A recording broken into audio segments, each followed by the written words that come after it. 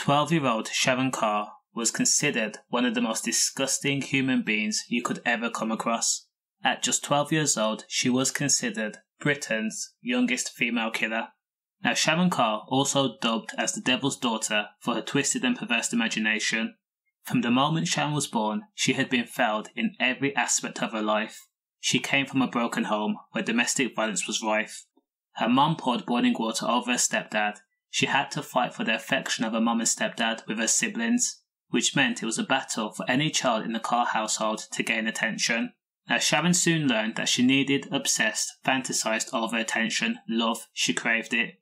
Having another person solely focus on herself, that meant that Sharon formed intense relationships in an instance, and whenever it ended abruptly, she fantasized about murder.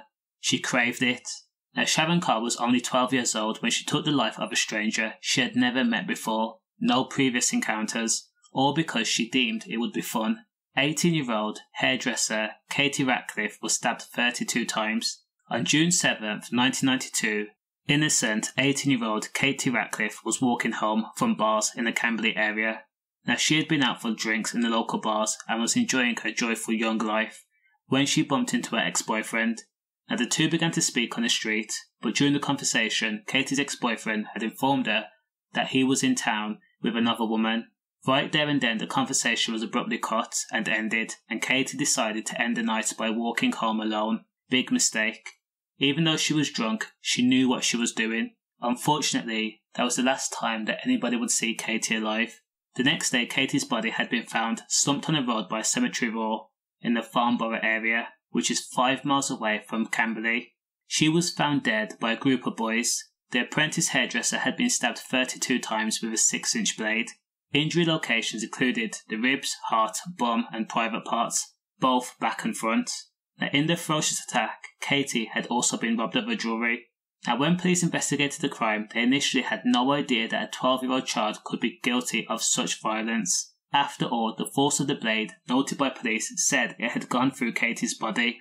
For the next few years, police worked on the motive and the notion that the person responsible for the death of Katie Racliffe was a fully grown man, and they even made a sketch that was brought out to the public. This meant that Sharon Carr was free to attend secondary school and continue to boast to her friends and family and jot down the wicked pleasures in a diary. She was scot-free as far as she was concerned. Now, 2 years later to the day after Ratcliffe's murder, on June 7th, 1994, Sharon Carr attacked 13-year-old pupil Anne Marie Clifford with a knife for no apparent reason in the girls' toilets at Collingwood College Comprehensive School in Surrey. Now, Anne Marie was stabbed in the back, which punctured her lung, and she nearly died as a result of her injuries. Now, that attack was only stopped because 5 students entered the toilets and intervened, which likely saved Anne Marie's life. According to witnesses, when the attack took place, Sharon was actually smiling and appeared happy during the attack. Now, Sharon was quickly arrested and told officers that she enjoyed stabbing cats and also beheaded a dog.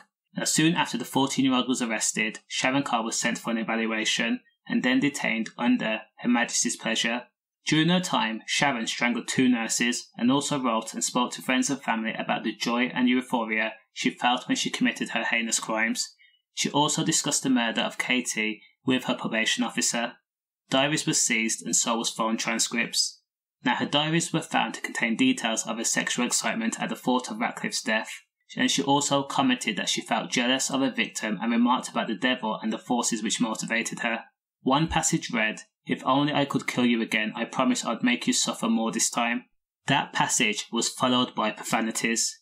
"Your terrified screams turn me on." In the diary, it also included facts that the police had not released to the general public about things like mutilation.